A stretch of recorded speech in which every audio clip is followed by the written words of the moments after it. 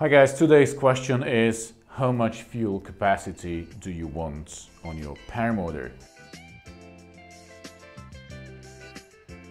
Welcome to our classroom insights into paramotor geometry. We cover all the aspects of paramotor construction and design. This is part 32 of the series Insights into Paramotor Geometry.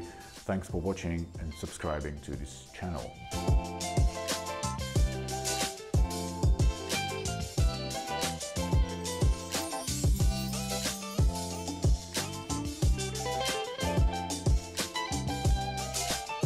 When discussing how much fuel you need or how much fuel capacity you want for your paramotor, I'll recall one of my previous slides at the beginning of this series. What is your flying style? Now, most pilots out there fall into the first category, namely cross-country cruising.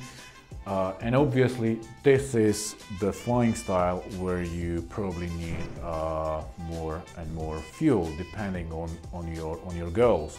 Now, there are pilots who really love to fly long, and then obviously they need higher fuel capacity.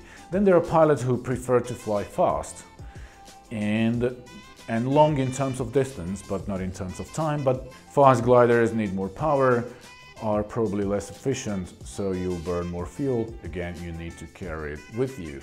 For freestyle and slalom, you really don't need a lot of fuel.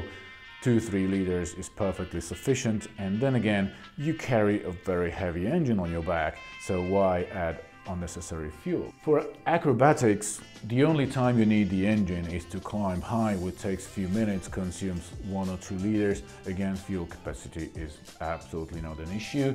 And for thermaling with the paramotor, 3 or 5 liters is perfectly enough to climb, have sufficient margin to make another climb if you fail to catch the thermal, and have additional 2-3 liters to come back in the afternoon or in the evening when the thermals died.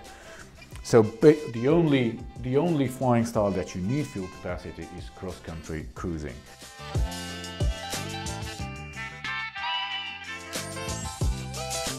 So that was the question, how much fuel you need.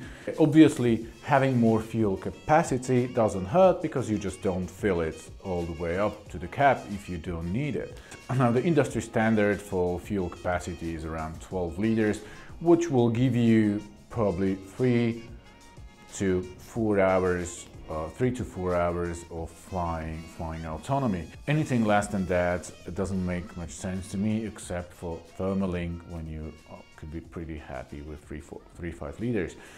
Anything more than that gets a little complicated, not for you, but for the manufacturer. Depending on the engine size and shape, on most paramotors, larger fuel tank just doesn't fit behind your back, and that is, it sticks out, creating more drag in flight. So if you fly mostly short flights, you would prefer to have a smaller fuel tank.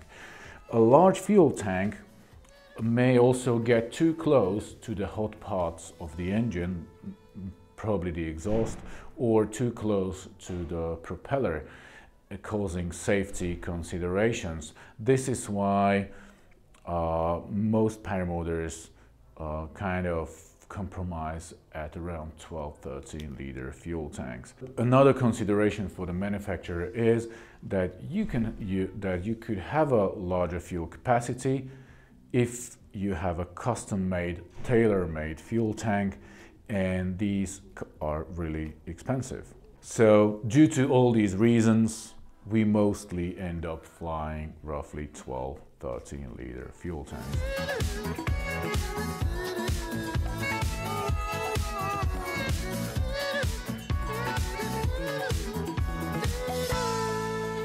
Thank you for watching. I'm pretty sure most of you would be interested into the next topic, and that is, how much does weight matter on paramotors? See you soon. Hit the subscribe button so you don't miss the next part.